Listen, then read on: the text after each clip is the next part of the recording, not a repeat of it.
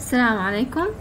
In this video I will teach you how to make a curtain wall with hexagon pattern, and actually you can create different patterns, but I will show you an example on the hexagon.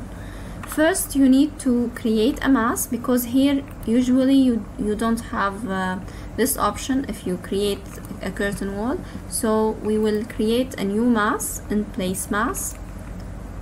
Okay, we can show the, let's go to the 3D view for example and show the reference plane, and let's draw a spline for example. Okay, escape, select the line and click create form. Now select this surface, tab to find it and select it, and click on divide surface. After you divided the surface, you can go to properties and select different patterns. As you can see, you have multiple patterns. You can select one of them. I will select the hexagon. Of course it looks ugly, so you need to play with the number of segments. Maybe this one should be 20, yes, or maybe 25.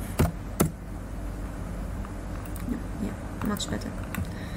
Okay, and we can select how we want it to look like partial or overhanging. Let's make it overhanging. Okay, and now you have the divided surface. You need to place panels on your divided surface to have this curtain wall with a hexagon pattern. So you need to create this pattern, this panel. Go to the main menu, open, then go to family.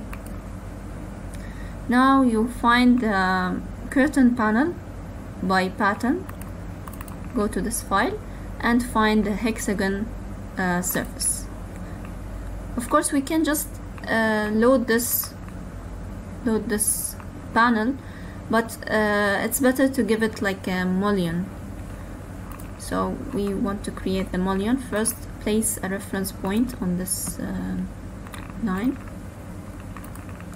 Okay, tab to select the point and set we want to set the plane here. You can either draw a circle or a different shape for the mullion. Okay, 120 by 100 by 100, and I want to draw a reference.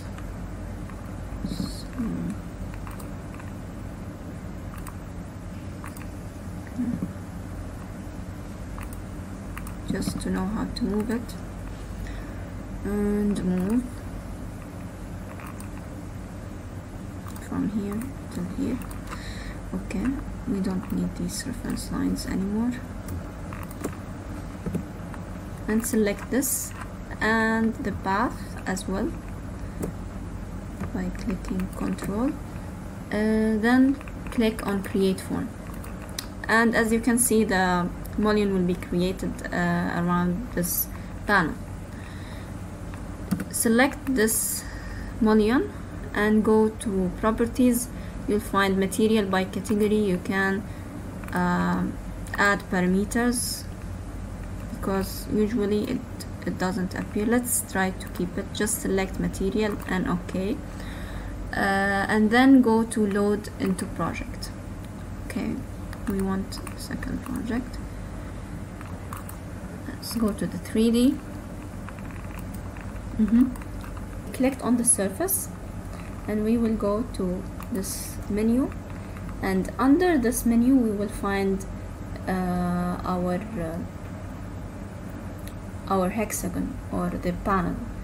But there is something. Okay, let's try it first. Placed. Okay, let's make it realistic. Now we have mullions as well as glazed hexagon panels. But there's something that I did wrong, or it's not wrong, but it's better to do it and I forgot to do it. when I was working on, let's go to this panel, where was it? Yeah, this one. Because this is a default file, it's better not to work on it. I mean, you have to save it with a new name. Like you can give it a name like with 1,000,000, for example, and save it.